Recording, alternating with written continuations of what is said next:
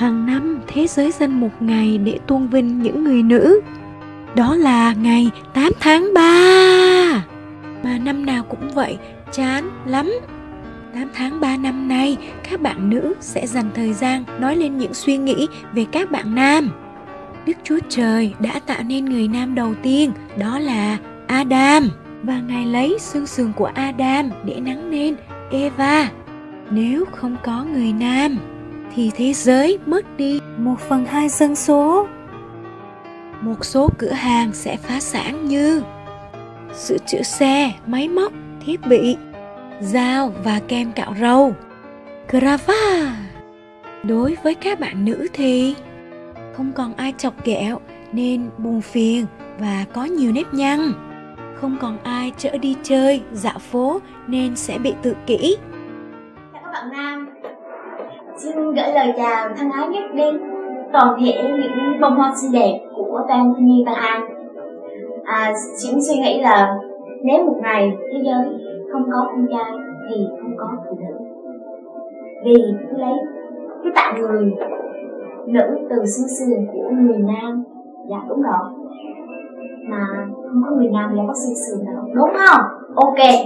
Và thiết thực thì không có người nam thì phụ nữ rất là buồn, họ chỉ chơi với nhau.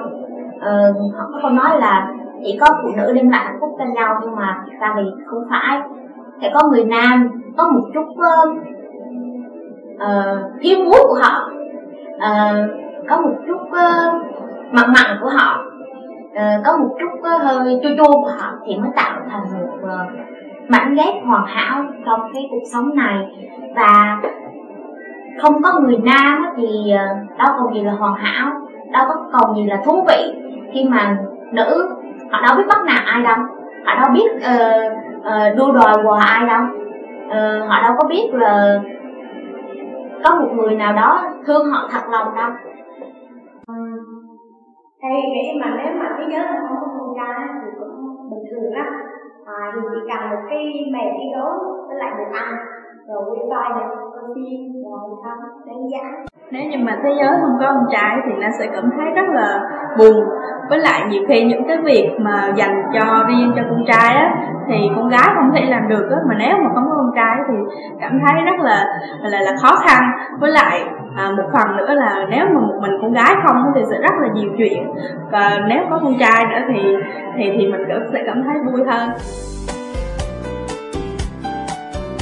Cũng muốn gửi đến các bạn nam thanh niên và Ban Thanh niên Tân An là sắp tới các bạn sẽ yêu mến Chúa hơn, các bạn sẽ gắn kết với nhau nhiều hơn, cũng như các bạn sẽ dành thời gian nhiều hơn trong việc nhóm lại với Ban Thanh niên, nhóm lại với nhóm nhỏ. Và nếu như có cơ hội mà góp phần hầu việc Chúa trong bất kỳ công việc nào thì cũng mong các bạn hết lòng và yêu mến Chúa, cũng như sẵn sàng giúp đỡ, cũng như sẵn sàng phục vụ Chúa trong mọi lúc mọi nơi. Xin hết.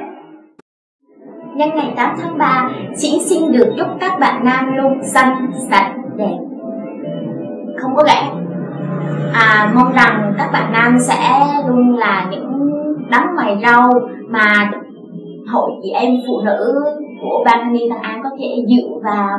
Mong rằng các bạn sẽ luôn xinh đẹp, có nghĩa là bạn là những bông hoa mà những chị em phụ nữ trong Ban Thanh niên Tân An sẽ luôn gìn giữ các bạn, cách chia các bạn từng xí một, vì các chị em phụ nữ trong Ban Thanh niên Tân An là hội đồ cổ.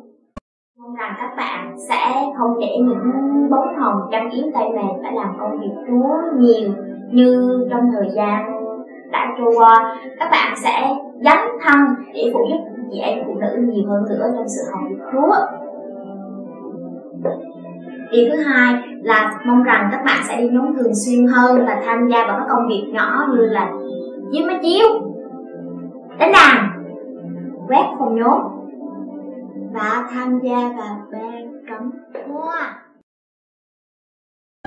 Nhân ngày 8 tháng 3 thì cũng xin chúc mấy anh nam trong nhà thờ của mình thì về nhiều sức khỏe, vui vẻ, với lại luôn luôn hạnh phúc.